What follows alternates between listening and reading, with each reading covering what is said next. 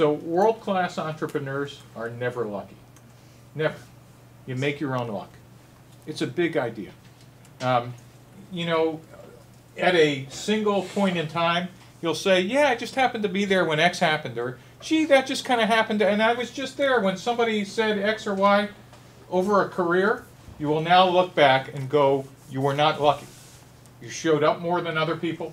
You took advantage of more other people. You raised your hand more often. You were there more often. You got on a plane where everybody else went, it's too much of a hassle.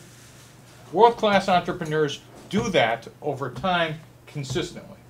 And you could tell the difference of whether you're going to make it or not is when everybody else says, nah, too much work, or, oh, you mean I got to like drive over there, or you mean you have to talk to them? No, it's just too much of it, or nah, that's just too hard.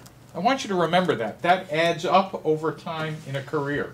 And you will start making your own luck, and you will find that stuff will start coming your way. Does this make sense? Right? Yes, this conference happened to happen, but you guys decided to go to it.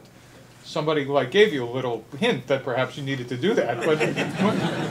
But my point is, don't ever think luck happens to other people. And I want you guys to understand the distinction between standing there waiting for direction versus making your own direction by making it happen. So just as an